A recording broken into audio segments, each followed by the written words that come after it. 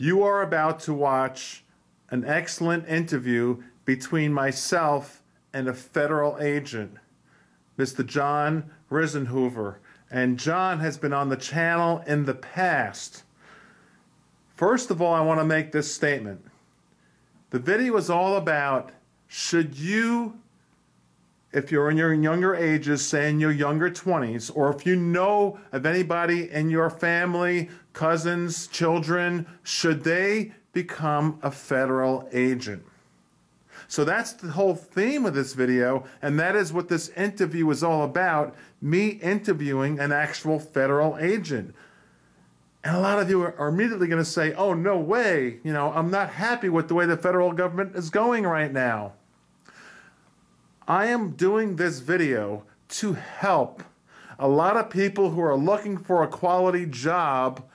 And think of it, if you're 22 years old and you got the next 40 years, say until you're 62, think of how things will change over the next 40 years, hopefully for the better for the federal government. First of all, your pay is pretty well etched in stone if you work for the federal government. And second of all, if you really don't like the way things are going, well, maybe if you're on the inside, maybe you can make a difference. Here is an interview with a gentleman who worked for the ATF. He's been on the channel, like I said, in the past. He's been part of Waco. We're not talking about Waco in this video. And yes, John was shot 3 times. He took 3 rounds during Waco. He was part of the initial raid, and he lived through it. And he's been part of a lot of other big major stories, including the Oklahoma bombing. So here is a federal agent and myself talking to each other, basically saying, is a federal agent good for Americans right now? Is there anybody in your family tree that's looking for a job? Should they take the route of working for the federal government as a federal agent? I asked them at the FBI and everything else. So be open-minded, thumb it up, and say, hey, you know what? At least, you know, maybe 40 years from now, things will be better, or hopefully 10 years from now. Maybe I want my son to get involved in this. Maybe if you're younger, maybe you want to get involved. Here we go. Enjoy this wonderful interview. Welcome to WeaponsEducation.com.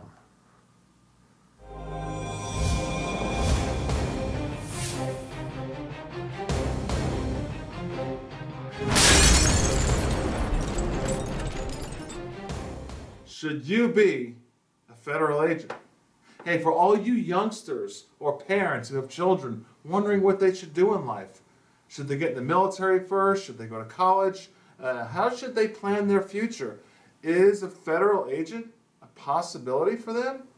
Hey, I'd like to try to help, and what I've got here is my good friend John. Welcome back again. Thank you very much, Tom. Oh gosh, this guy is such a pleasure to know for me. And John, if you haven't seen him in the past on the channel, I'll remind you, he's a federal agent, ATF, super pro-gun. I'll let you say it. What are the top 5 things you've done so far in your career? Probably developed the National Crime Gun Intelligence Strategy for Department of Justice and ATF. Developed the Crime Gun Intelligence Center in Denver. The Aurora Theater shooting. Oklahoma City bombing case. I was one of the primary investigators on that. And I was also in Waco. Done a couple other things too. Right. So, and the movie theater shooting, I couldn't even imagine being part of that.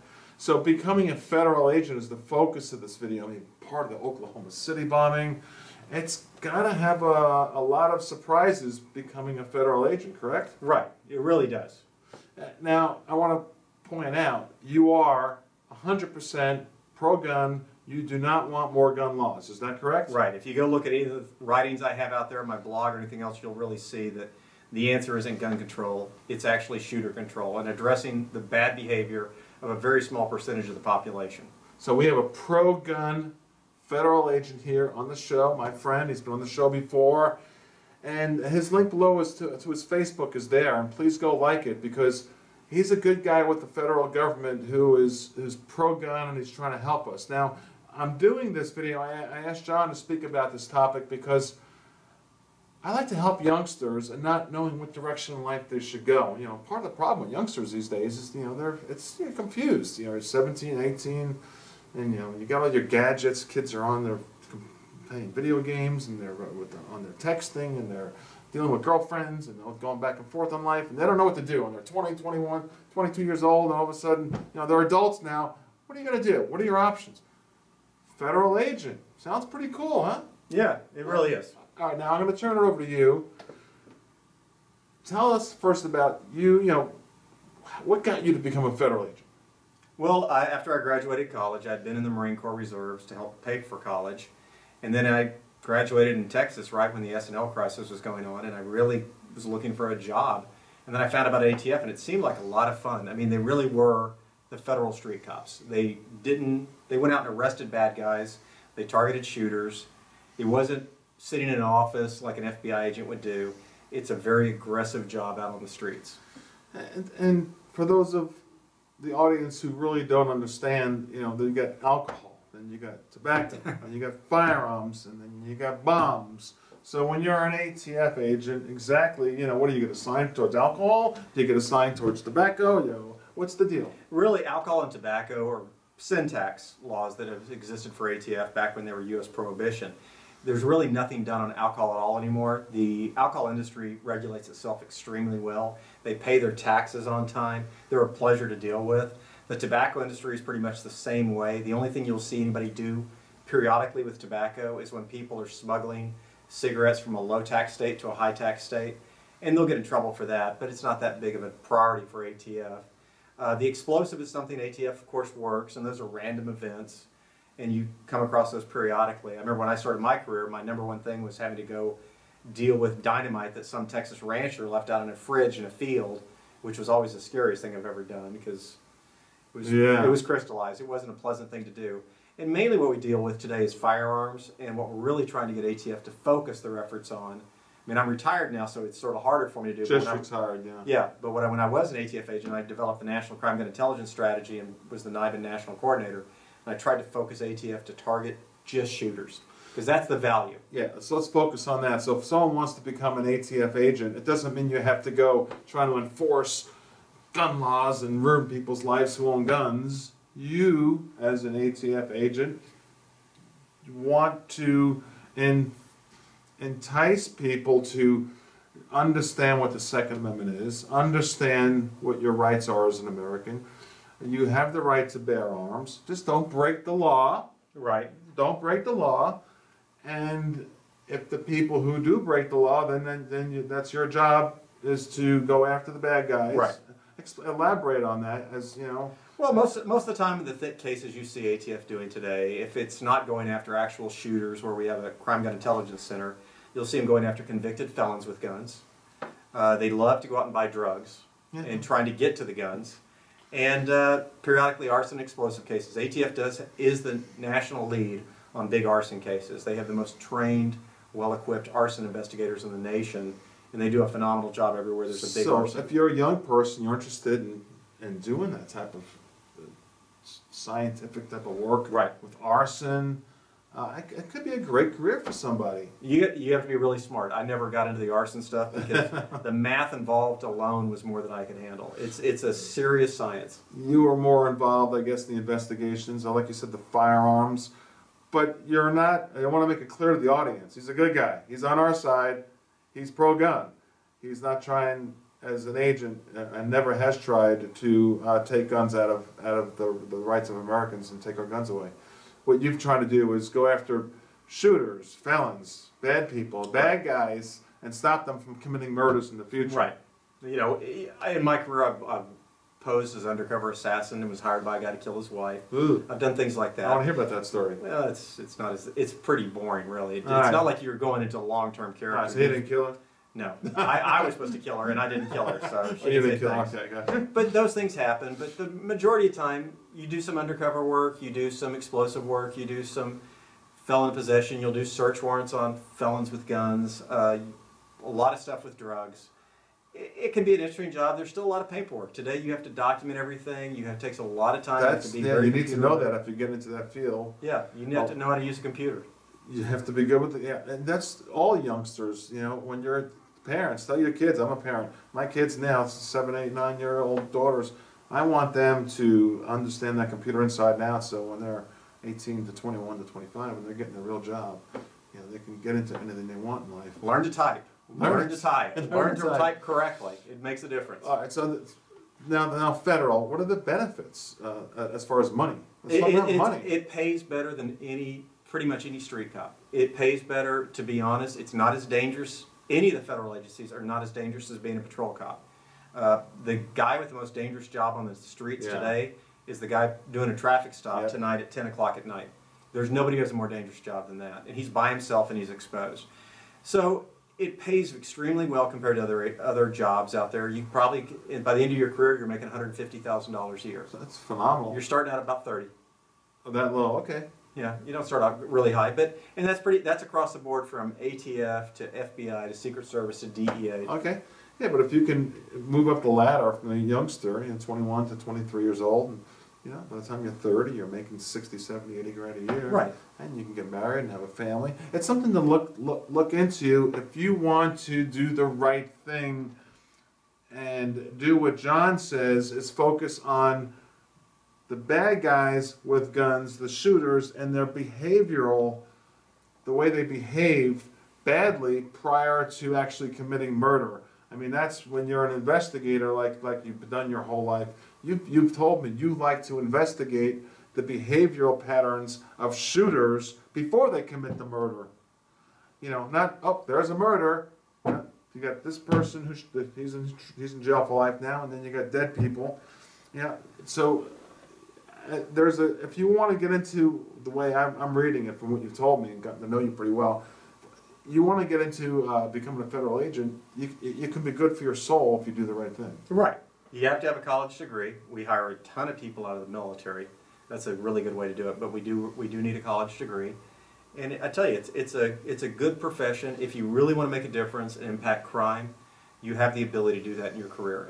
And most, like I always make the comment, most people in law enforcement are wolves. They really do want to go after they're sheepdogs. They want to go after the wolf. They want to make their community safer. They want to protect the sheep in the community. And that's who they are. I think you just impacted who knows how many thousands of people to change their path in life right now because they didn't think they're good enough possibly to become a federal agent. They hear the word federal. Ooh, that's not for me. That's for special people. But that's not true. You've seen the TV shows and you've seen people talk about that, and you think you have to be a world-class athlete if you want to get hired by the Secret Service or some weird, bizarre thing to get hired by the CIA. The reality is they're always looking for good, quality people who have a clean history and are hardworking and intelligent. And I tell you right now, that's what they're really looking for. You don't have to be a world-class athlete to get hired by somebody. They're looking for good, competent people who come to work and put their lives on the line every day. It's so important. I did a video once called "You Made a Mistake" or something to that effect. No gun for you. You got arrested. No gun for you. These youngsters have to learn to keep a good, clean record. Right. Do things right. Family morals is all part of it as you're growing up. And do things right. And then when it's time for you, because I know a lot of youngsters are watching. Now it's time for you. You want to go to college. You went to Baylor. Right.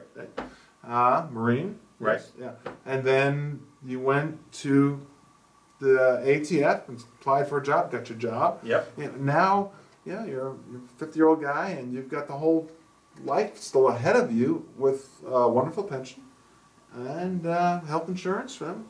Health insurance. Pension's not as good as it used to be. It's gone down a lot. But I'm not lie about it. If you look at the pensions a lot of people are getting now, they're getting no pension anymore. Okay. So federal employees still get treated very well. It's a good, secure job. You're never going to become a millionaire, but it's a good, healthy living. And if you want to see the world, there's some great agencies out there. Secret Service. If you want to see the world, join Secret Service. Those guys travel all the time. DEA travels a lot. FBI, it's more of a brain job. You're going to sit in an office a whole lot more than you see on TV. I'm just going to go ahead and tell you the truth about that. Yeah. They're not out kicking doors every day. They're a lot of that terrorism stuff they do, and they do a ton of terrorism. It's done in an office every single day. The boring stuff. Somebody has to do it, and they do a good job at it. Oh, they do a great job. They do a great job at it. I agree. So if you want a little bit more exciting, ATF, I didn't realize until getting to know you so well that 90% of ATF agents, in your opinion, are pro-gun. They're not against us. The politicians are. That's a different story. But it might be a career for you. And I just wanted to do this video while John's on the set and hopefully change some people's careers path and make the right decisions in life for yourself, you youngsters. All right, parents, show this to your kids, and it's an option. Becoming a federal agent's an option, and it's not impossible. Do whatever you wish. My name is Tom, and John's got an excellent blog. It's John's Gun Blog. John's Gun Blog. I'll put the link below, and I'll also put the link below to the shirt you see here, CCW Safe. Very important that you realize, you know, I'm affiliated with CCW Safe. I've done videos on pre-legal type of product where you pay about $75 a year. It's not too much money. You keep the card in your wallet right next to your driver's license, right next to your concealed license to carry your gun legally, and heaven forbid you shoot someone. In self-defense, you got all your legal team right there, and John now is part of the advisory board of CCW Safe. So I'll put that link below also, and also the video I did on CCW Safe. Prepaid legal for shooting someone in self-defense is huge and very important. But the focus of this video is, should you become a federal agent? And by the way, what's the age limit? I don't even know. You have to be 21 years old, and the mandatory retirement currently is 57, so you have to be hired before you turn 37. So if you're 35, you can still become an agent? You can still become one. There you go. All right, it's all good. It's all good. Thank you, my friend. Thank you, brother. You're top notch. Check it out. My name is Tom from Weapons Education. Share this thing with everybody. Bye-bye.